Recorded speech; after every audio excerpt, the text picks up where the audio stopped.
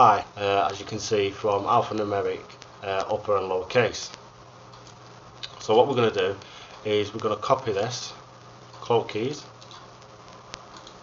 and again we're going to go back to our unrealircd directory and find where that problem is.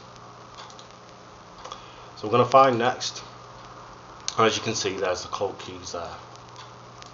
So if we scroll down, as you can see, as the service log said, number 1's there, but number 2 and number 3 are missing. So what we're going to do, just to make this nice and simple, is we're going to copy that, I'm going to paste it onto here, and the same again for the next line. So now we have 3 keys. Our next problem is all 3 keys have to be different. So what we're going to do is we're going to change just one number. So we'll change that line from 3 to 4. We'll go down and change the next line from 3 to 5, giving all 3 keys completely different parameters. Right, now the next problem that we see here is k-line address must be an email or an URL. So what it's trying to tell us here is wherever the k-line parameter is in the unrealircd config file, it's missing an email address. So we're just going to paste in k-line address again and click find next. As you can see, the problem immediately is completely obvious. So what we're going to do is, for this sample, we're just going to put in a test email address. Obviously, if you actually wanted somebody to be able to contact you in the event of them getting k-lined and wanted a genuine email address for them to send it to, then you would put your own email address here. Okay, so let's have a look back. So we fixed all these problems in the config file, so we're going to save that. As you can see, do you want to save the changes? And we obviously yes. Right, next problem here is we've got the MOTD and the rules files missing. Now these aren't really that important. MOTD file is basically when somebody connects, it basically says hi, welcome to blah blah blah chat, these have a nice day, etc. And the rules, basically the same thing, just to inform the user, don't do this, don't flood, etc. So they're not really that important. So what we're going to do is we're going to open a notepad file, and we're going to copy the first line, which is that's missing. Copy. Now in here you would put some text. Basically you can put anything you want in here.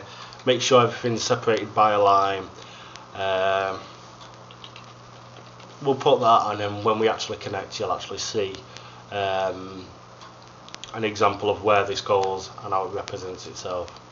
So again, I'm going to save as, because we've already saved as to this directory, it should already open to Unreal. If not, it's the same process before. So again, file name, I'm going to paste the file name in. I'm going to put that in as all files. We'll click save, and jobs are good. Okay, the next file that we need to do is the ircd rules. So again, I'm going to copy that, and here again exactly the same procedure. Anything again you want to put in there, just put in there again, and again save as. Again, it's saving into the directory.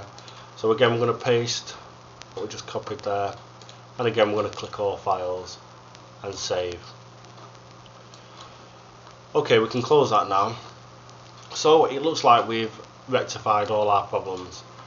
So what I always do is we're going to select all that and delete it out and save it.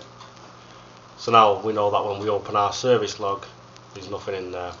So next time if we get any errors, we know that they're new errors. So again, we're going to try and start up unrealircd, and we're going to check the service log. As you can see, this time loading ircd configuration loaded without any problems. So that's excellent. So that's what we needed to see. Okay, let's connect to the server. Okay, so we're going to open our mirc program, make sure we're all connected correctly. So to do this, I'm going to type /server VIP